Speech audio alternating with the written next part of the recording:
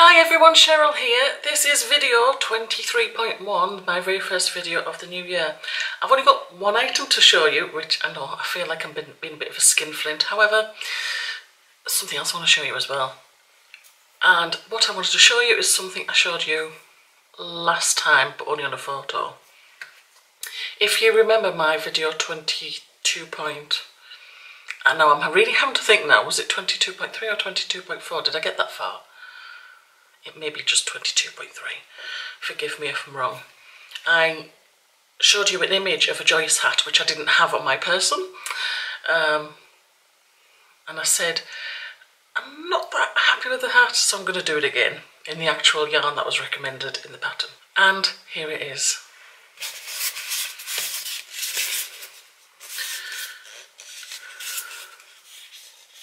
I hope you can see that well, but if not, I'll just take a picture of it and I will send it. No, I won't send it anyway, I'll put it there. Look at that. Okay. Right. The very first Joyce hat I made in Cascade 220, which I love Cascade 220, but when it said, the pattern said 5mm needles, I can't talk now. I knew that was going to be a problem, and it was. I felt it was too loose. I mean, the hat certainly looked fine, but I wanted to use a smaller needle with it. This hat, there's the leftover, it's Kremke sew wool. It's recycled wool. How well can you see that? Anyway, I'll read it to you. It says, reborn wool, recycled. Your contribution to slow fashion. This hand knitting yarn has been made with the utmost care and love from 100% post-garment recycled textiles. The yarn has been made to be kind to the environment by diverting old clothes that were destined for landfill without the use of any dyes or harmful chemicals and very little water. And it's made with 65% wool, 25% polyacryl and 10% nylon. This yarn does recommend 5mm needles, which I believe Cascade 220 does as well, but I suppose it depends what you're knitting with it. With hats, I'd definitely go for 4mm needles for that. Yeah. Anyway, what I did different, what I was telling you last time about this hat was that the pattern was coming up short. So I thought, well, the first thing I'm going to do is increase the rib, because it's a fixed brim. You attach it to itself because you start with a provisional cast on, and you work 4 inches, which with this I think it was 24 rounds, and that was on 5mm needles. Bear in mind I didn't enjoy it because of that. This I worked the brim in 4mm needles and I did 30 rounds, and now I look at it and I think it's too big. But basically they wanted you to work 4 inches and I worked 5 inches. So, however, I did do this in 4.5mm. Let me tell you something interesting. With the Joyce hat I made with this, I was following the written instructions, and that's very important, you know this. And I did rounds 1 to 15, and then it says repeat rounds 1 to 13. But I was thinking, this is really coming up short. So I did the extra 2 rounds to make it 15. I was thinking, still too short. Then I initially did the crown decreases, which is basically half and half and half and half till you get to a certain amount. And I was thinking, that's too sharp a decrease. There's no resting rounds. I don't like it. And the hat's still short. So I frogged that up until the beginning of the crown decrease, and I did my own, and I made it up on the spot, and I can't remember what I did, but I knew I needed to look at the chart for the next one. Well, here I was doing this, and I decided to do, no, I hadn't got that far yet, sorry. I was thinking, oh well, do I want to do it to round 13 and then start the hat decreases, or 15? So my idea was to look at the chart, take the last row of the chart pattern I would be doing, put that into stitch fiddle, and then figure out where I'm going to do the decreases and how I'm going to do them. Are they going to be knit 2 together, purl 2 together? And how many am I going to do? Because I'm not going to do as many as in the original pattern. I'm going to do fewer of them so I can have a longer crown decrease, which is what I achieved there. And in this case, what I did, oh, that's when I discovered the chart has 18 rounds to the pattern. The written instruction only has 15. So on my PDF, what I did was I put a little note on it. You know, you can write notes on PDFs in software, in Adobe. I wrote around 16, 17 and 18. I translated it from the chart into the written instructions, and I put them just like a note pointing to the end of the written instructions, just so I'm aware that if I come to it again, it's there. And what I did with this, what did I do?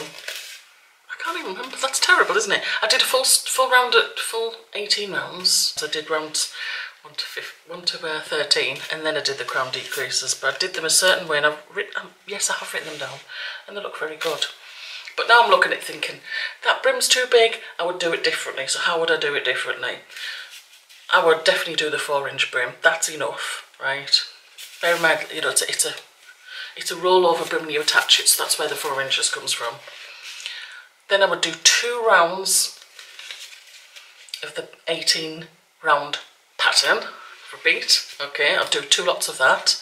Then I would do 1 prep round before I start decreasing, and all I'd do for that basically is knit the knits and purl the purls.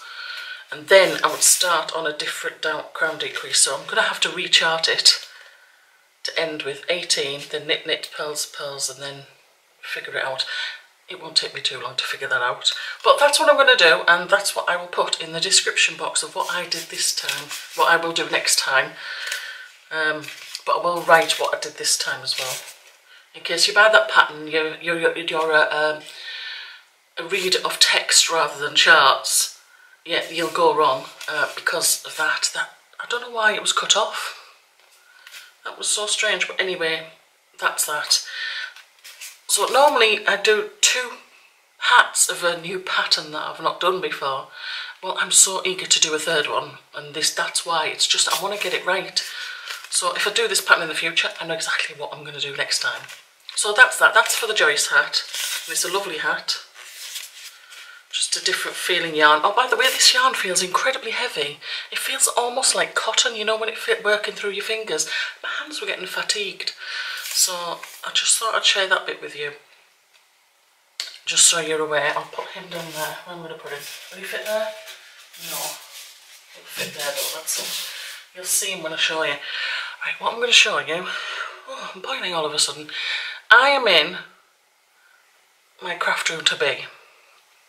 My husband has finished both units of my new bookshelf. The only thing is he's not secured them together, he's not bolted them together. He's clamped them, but the reason why he's clamped them is because in a couple of weeks there's going to be some work going on in the room down below, and the electrician may need to come up here into this room, or even in the hallway just down there, we don't know yet, and disrupt things. So there's no point in even thinking of moving in. But what I'll do, I'll take you off the shelf and basically show you around at the moment. Now please excuse the mess. My husband's tools have not been put away yet. The room will be vacuumed and cleaned, but not yet. But the tools will definitely be put away before the electrician comes, and then we'll just wait for him to do his stuff, and then I can start moving in. Hi, we're back. I'll just take a couple of steps back here so you can see the whole unit. And see how it interlinks here. I'll get closer so you'll actually be able to see the clamps. But it's almost ready, and those squares there will fit one of those IKEA boxes in there. I plan on getting the fabric ones, and the reason why is so that I can fold them up if I don't actually need them, rather than the rigid plastic ones. Also, the other reason is because after a while plastic gets brittle and sometimes they break. So I don't want that, but I do want the fabric ones, because you just unzip them and fold them up, and then you put them on the shelf, don't you? If you don't need them, so that's the idea. Anyway, so things that are squirreled away in various places in the other room, which is like under the bed, in the drawers, in the wardrobe, they can all be on here. So as you can see, there's clamps here, and the reason why is because these shelves interlink That is part of this shelf here, and it's going to get screwed or bolted or whatever he is going to do with it. And same there, same there, and here. I can't see from under. I have to lay on the floor for that. I don't know what you can see, but it's the same there. So we've never used that fireplace. In fact, I don't even think it works. Well, there's no fire in there actually. It's just a space. But this room used to be my youngest son's bedroom. There's the desk of his that I'm claiming.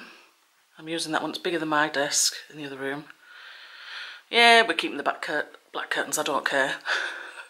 And this is the original bookshelf my husband built, either in our first house where we lived together or our second house we lived together. But you can see the difference in quality between that one and that one. He's learnt a lot since then. Plus, that was actually designed on computer software. He did that himself. And he sent off the some part of the computer software, the export bit, whatever. I don't even know what it's called, but he sent that off to a place in Bristol and they cut the wood, and then as a husband assembled it. So this is the very first one he built, and it's incredibly dusty right now because of all the sanding that's been going on, but that'll all be cleaned up. And I'm going to have the desk here, and it'll curve around there. I want it facing the door because I don't like people creeping up on me. I don't like it, but it'll be enough for the door to open. That's where it'll be. But also it's here, so if my husband needs to go in the loft, he can. The ladder can come down and it won't interfere with the desk and I won't have to move anything. But that's the idea. I hope you like that little tour of my craft room to be.